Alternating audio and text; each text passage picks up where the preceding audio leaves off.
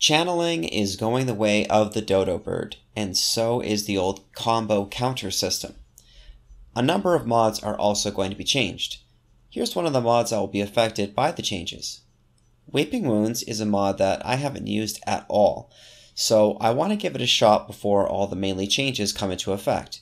This might be the last time to be able to use this mod in the way that I'm about to.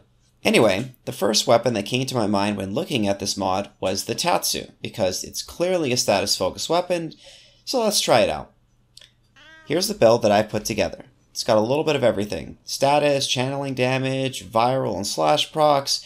It can even crit fairly often since I'm using it on Harrow, but I don't have room for crit damage in here.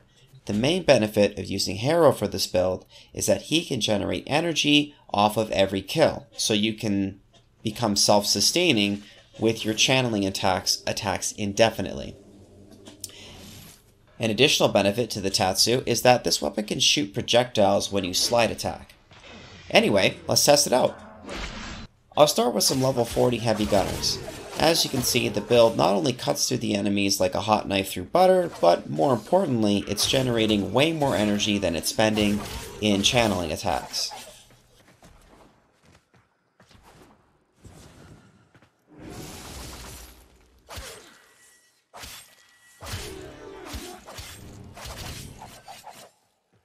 Here we go up against some level 80 heavy gunners. Again, the build is self-sustaining and it's still cutting through the enemies rather quickly.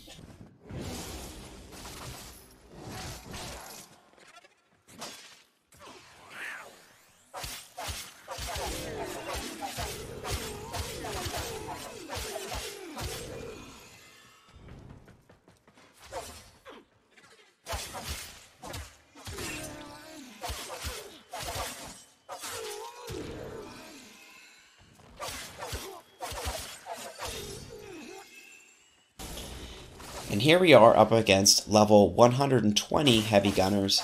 It takes more hits to kill the enemies, but you can see as the status effects begin to stack on them, they start to go down very fast thanks to condition overload, bleed, and viral procs. Again, I'm not running into energy problems even though it takes multiple hits to kill the enemies at this level.